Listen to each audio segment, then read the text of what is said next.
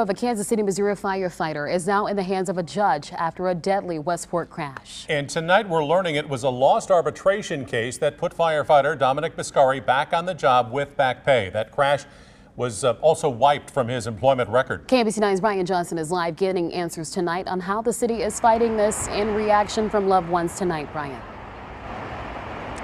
Chris, well, loved ones are relieved, they say, after weeks of silence from city officials. It seems the city is on their side. Now, this is a copy of the motion to vacate.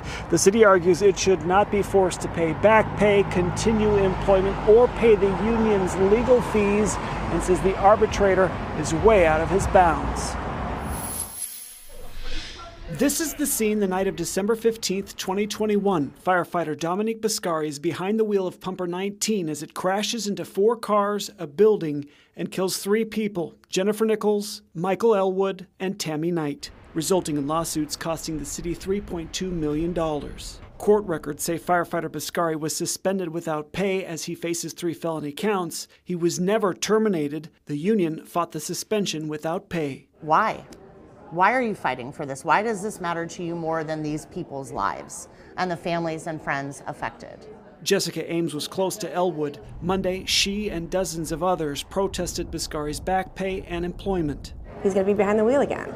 And that's what we were trying to, fight for. Court documents show the only issue in arbitration was the suspension without pay. But the arbitrator ruled that the accident be removed from Biscari's personnel file, that the city pay the union's legal costs, and that Biscari be suspended for 3 days, 1 for each life lost. It's worse than I had thought.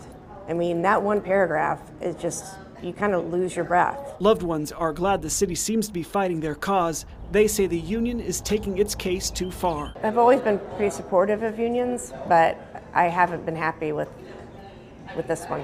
And essentially wipe out that this even happened, that says to me that my friend's life, it's like he never lived. He never mattered. The city argues the arbitrator exceeded the scope of his authority and the award should be vacated. In Kansas City, Brian Johnson, KMBC 9 News.